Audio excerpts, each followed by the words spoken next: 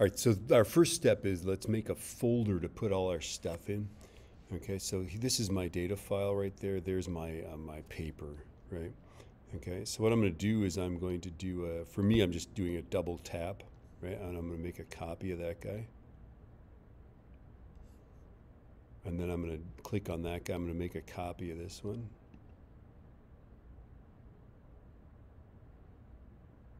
And then I'm going to make a folder. So go up here, click new folder, and I'm going to title it with my name.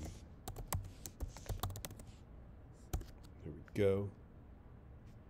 And I'm going to put this in that folder. So this folder is what you're going to share with me.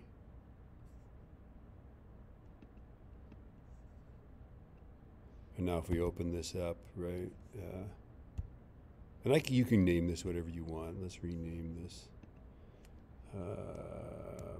Murray Chaos. How's that? Murray Chaos. And copy of doesn't quite do it for me, so.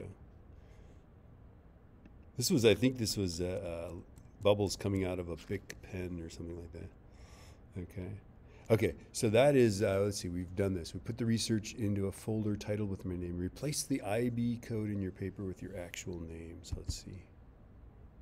So there's some IB code, right? Let's replace it with, because hey, this is an IB, right?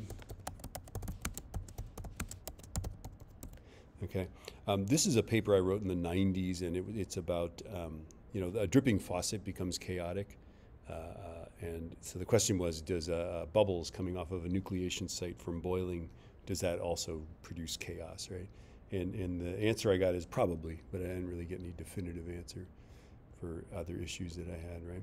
Okay, so I've replaced the code, and then notice how this is like, you know, I'm going to print this on paper, so it's got page breaks and all this stuff, right? So what I want to do is I want to go up here to File, go down here to Page Setup, and make it pageless. And this is how you make it kind of, it's sort of going to be like a website, sort of. That's its thing, right? So now it's just like, ooh, that's nice. There we have it, right? All right, that is the exciting first step.